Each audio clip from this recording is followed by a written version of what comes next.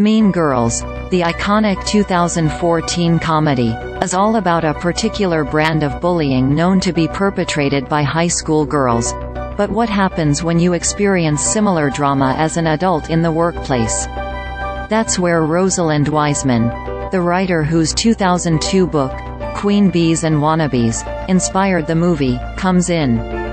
More than 20 years after the film's debut, Wiseman still gives advice to grown women who contact her and provides consulting and speaking services to corporations and even U.S. governmental agencies.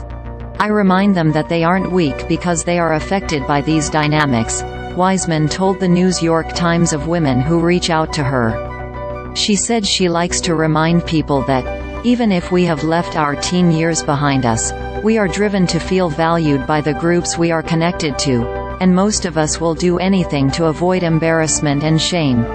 Her clients have ranged from the U.S. State Department, where she serves as a senior leadership consultant, to UBS Financial Services, according to her website.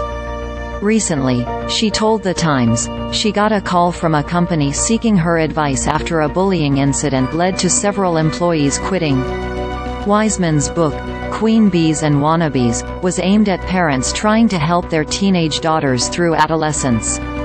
The screenplay for the 2004 film, written by Tina Fey, was based on the nonfiction book. Wiseman has said she sold the book's film rights to Paramount Pictures for around $400,000, but was not paid more after the film became a massive hit. Mean Girls was also turned into a Broadway play, which in turn inspired the movie remake that came out in theaters on Friday.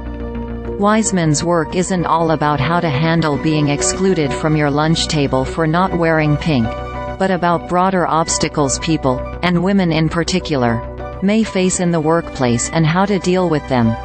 The root of many of the challenges women have at work and relationally with each other comes from women not having traditional paths to power, Wiseman told The Times. When you are restricted from those powers, you assert power in more passive-aggressive ways.